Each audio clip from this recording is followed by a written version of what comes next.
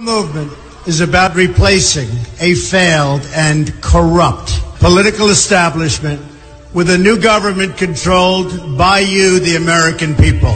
The Washington establishment and the financial and media corporations that fund it exist for only one reason: to protect and enrich itself. The establishment has trillions of dollars at stake in this election. For those who control the levers of power in Washington and for the global special interest, they partner with these people that don't have your good in mind.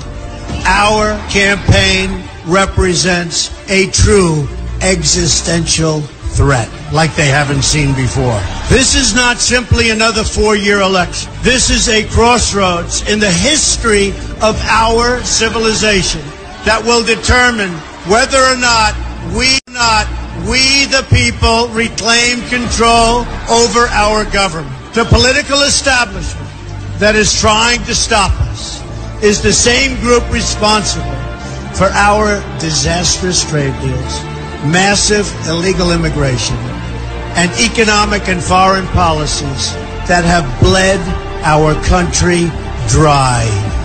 The political establishment has brought about the destruction of our factories and our jobs as they flee to Mexico, China, and other countries all around the world.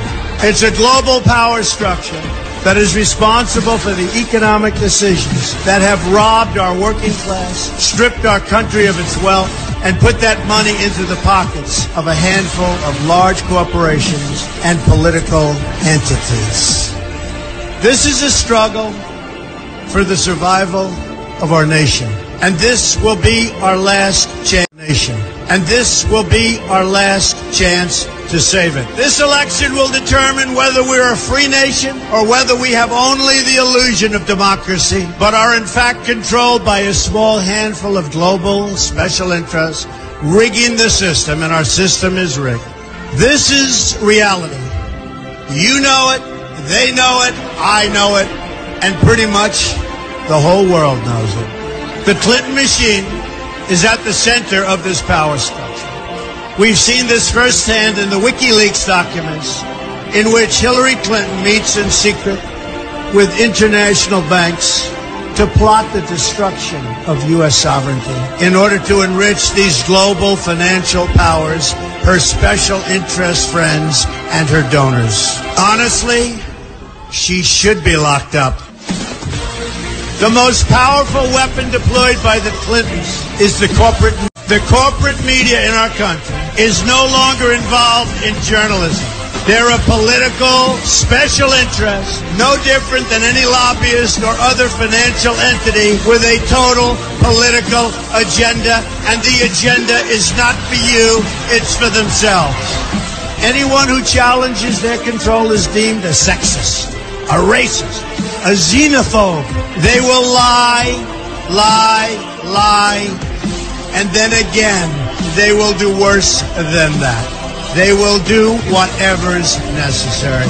The Clintons are criminals, remember that. This is well documented, and the establishment that protects them has engaged in a massive cover-up of widespread criminal activity at the State Department and the Clinton Foundation in order to keep the Clintons in power. They knew they would throw every lie they could at me and my family and my loved ones. They knew they would stop at nothing to try to stop me. Nevertheless, I take all of these slings and arrows gladly for you. I take them for our movement so that we can have our country back. I knew this day would arrive. It's only a question of when. And I knew the American people would rise above it and vote for the future they deserve. The only thing that can stop this corrupt machine is you. The only force strong enough to save our country is us. The only people brave enough to vote out this corrupt establishment is you, the American people. Our great civilization has come upon a moment of reckoning. I didn't need to do this, folks, believe me. I built a great company, and I had a wonderful life. I could have enjoyed the fruits and benefit of years of successful business deals and businesses for myself and my family, instead of going through this absolute horror show of lies, deceptions, malicious attacks. Who would have thought? I'm doing it because this country has given me so much, and I feel so strongly that it's my turn to give back to the country that I love.